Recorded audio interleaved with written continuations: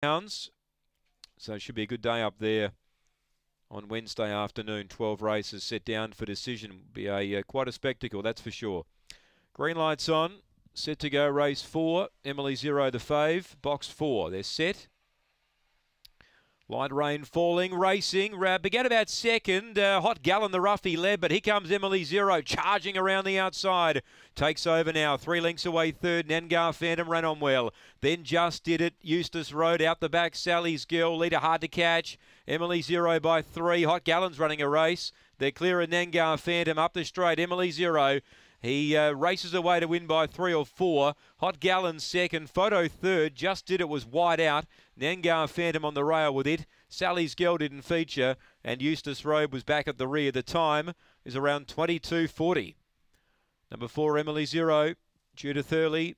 Number 4 runs 22:36. A new PB for him. He got a clear look at them down the back. Hot Gallon was the quickest out. But he ran a race, the roughie. He didn't throw in the towel. He kicked on well up the straight. 5 gets third. Just Did It. Wide out. 8 fourth. Nengar Phantom up against the rail.